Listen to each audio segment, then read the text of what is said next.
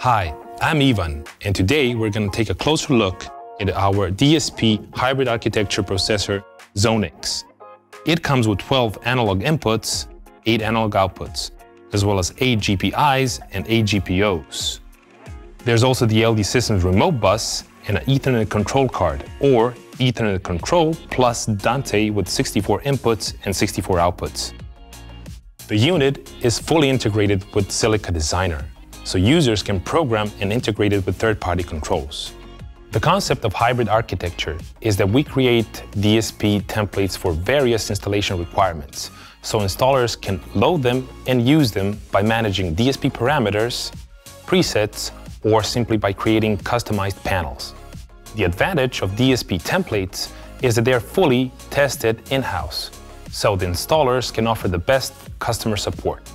Let's explore this concept with a hotel example and 2 lecture rooms, which at times should be combined into one bigger room. For this, we will use our global template. So in Silica Designer's work area, we can simply drag and drop our ZONE X processor, just as we already did here. Together with the ZONE X, we can also add some drawing elements or other system components, as we did here with the mic and line inputs and the outputs, amplifiers and loudspeakers. But today, let's just focus on the global template. So we can first start by defining the input signals, if they are line or microphone signals. We can also apply phantom power per channel. After that, we can rename our inputs, conference microphone room 1, conference microphone room 2, etc.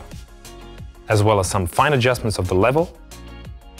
And later on, we have the whole input processing part with various modules, like a high-pass filter, automatic feedback suppressor, noise gates, compressors, pre-dynamic or post-dynamic EQs. Later on, the signals can either go to one of the 2 gating auto mixers, but in this example, since this is not a typical conference room, but a lecture room, we simply routed all signals directly to the main matrix mixer.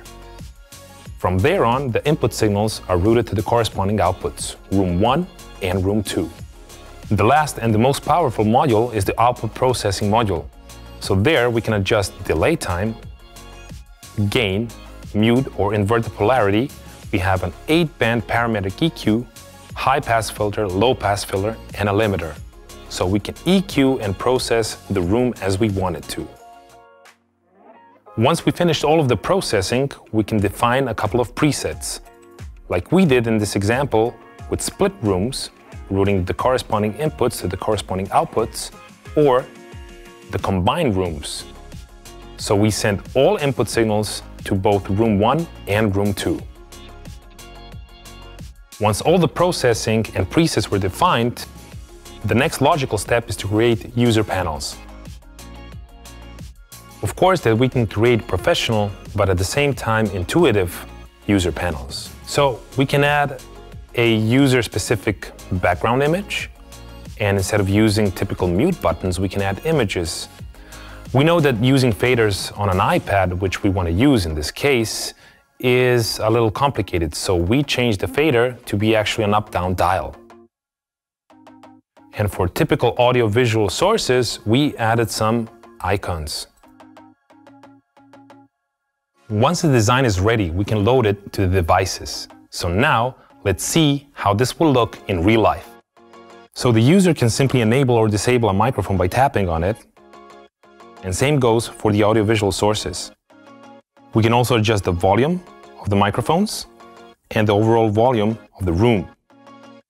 Now, you may have noticed that we have 2 separate lecture rooms on one control page. And the reason for this is because in hotels, usually small lecture rooms are combined into one bigger room when we have a bigger event with larger audiences. So for me to go to a combined room, I simply have to press Combine Rooms, and now all of the sources are routed to all loudspeakers. Once the event is over and the movable wall is back in its place, we can return to Split Room. Quite a challenging project, but easily handled with the ZONE X.